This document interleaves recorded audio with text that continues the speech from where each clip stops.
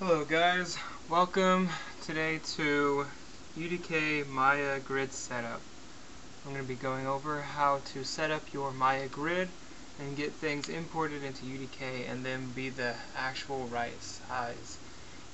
This is really important because if you don't do this correctly, your objects could be really small. They tend to be small rather than really large. Alright, you'll notice here that my grid in Maya looks a little strange and small. If you ever run into grid sizing issues, you can always switch it back to default. And to edit your grid, you go to Display, and then you click on the Options box of the grid.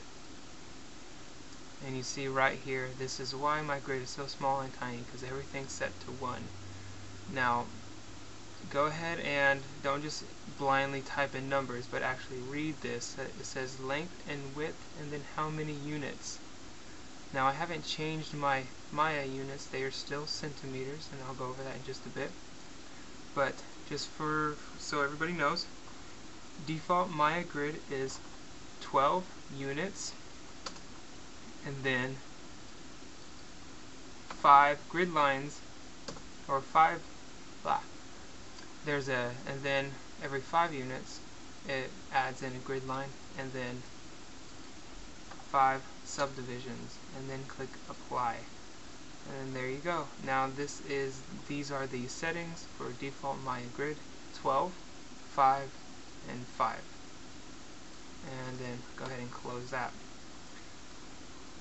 Now, I said just a moment ago about the Maya units, which are centimeters. And to get to those, you click over here up on Window, Settings, and Preferences, and then Preferences. And then in this confusing menu right here, you click on Settings, and then right here you'll notice it says Working Units, and then it says centimeter. You can change this to millimeter, centimeter, or meters, or also to the inch, foot, and yard. Let's go ahead and keep it at centimeters, because that is the default Maya, and default Maya grid matches up with the UDK grid. One UDK unit, or one Unreal unit, is equal to one Maya unit, as in a centimeter. So we'll keep that as it is. Save and close that. Alright, now let's go over how to match up your grid to UDK's grid. Let's go over to UDK.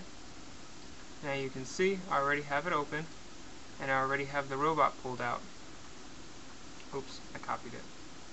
Get rid of that guy. Yes. Alright,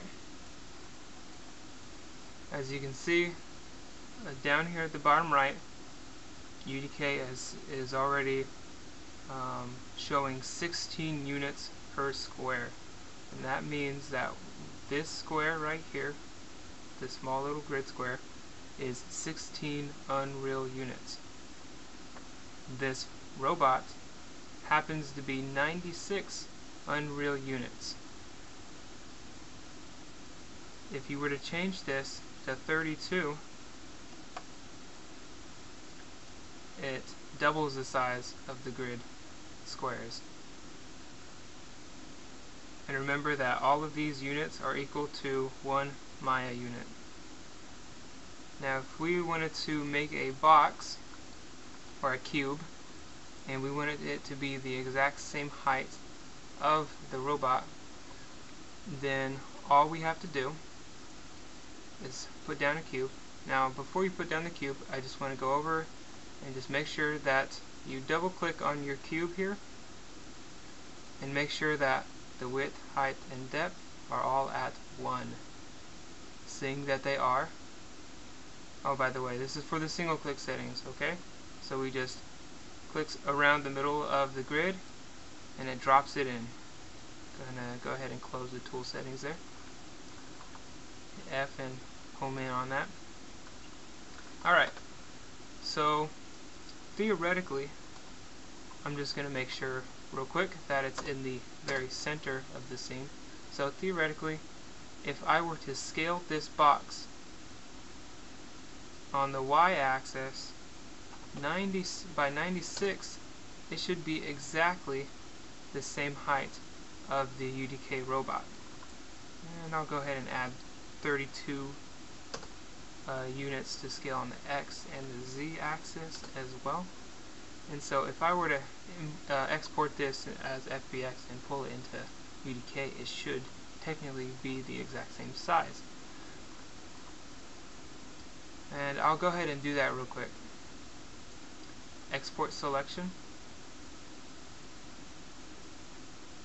I'll put it on the desktop. I'll save it as box test. And export the selection. Do I want to replace it? Yes, of course. Go to UDK. Now I get UDK camera and Maya camera all mixed up. Alright.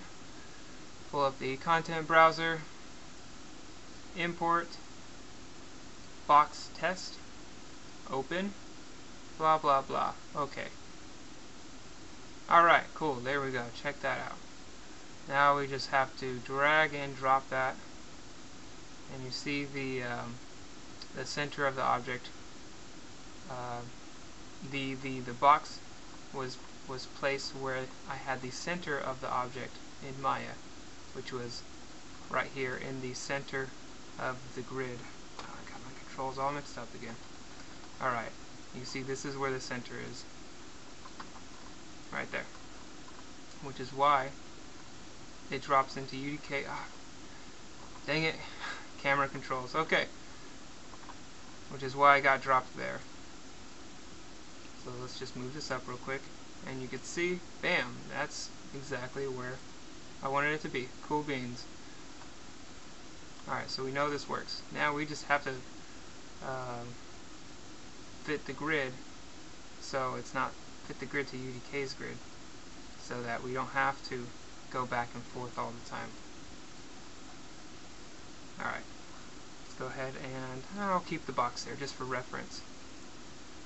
Go back to display, click on your grid options box, and alright, so we have this up. Now let's go back to UDK real quick.